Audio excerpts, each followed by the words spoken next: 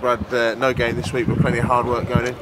Oh yeah, obviously we'd like to be playing in the big one at the weekend. Really disappointed that we've not made that. It'd be a great occasion up at Tottenham Stadium. But like we've got to do all the time, we've got to focus on the positives, and that is with a new coach and a few things being changed, getting a few boys back from injury.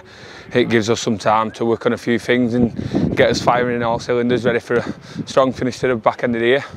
And next up is Warrington, your old club, but they've made some signings. They'll have a boost from that. Yeah, I would imagine so. I know they've really boosted the pack, so that'll be a big challenge.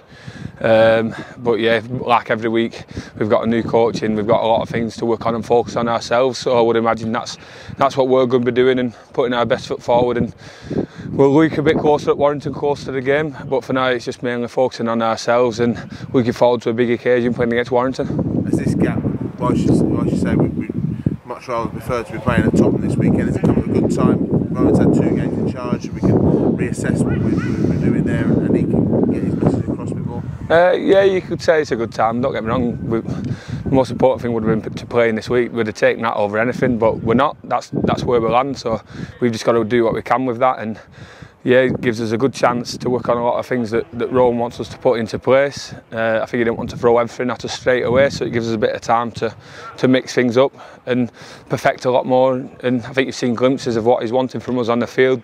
That can only get better with a bit more time, and that's what the time off will give us, is get plenty of yards in on the field and get plenty of work done.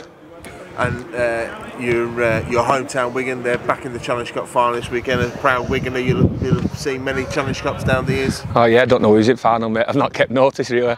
No, I'm only joking. Yeah, it'll be massive for them. Obviously, the history that they've got in the cup is massive. So it'll be great for them as a club. I'm sure they'll enjoy the day. But we're disappointed to not be there. So anyone can be there. I'm not fussed really whether I'm from Wigan or not. I'll just be focusing on working hard this week, getting ready, improving, and enjoying a bit of time off over the weekend. Not looking at the game, put it that way.